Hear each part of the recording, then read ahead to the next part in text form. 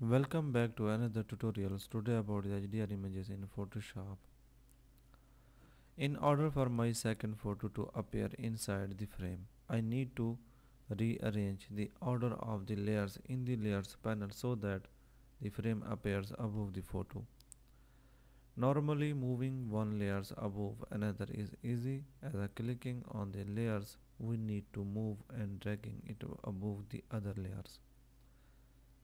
But that's not the case when the layers we need to move is in the background layers. When I will click on the background layers and try dragging it above the photo on layers.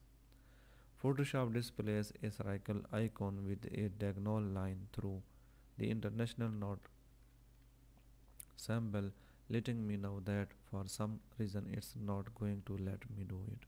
Thanks so much for watching. I will be coming next video.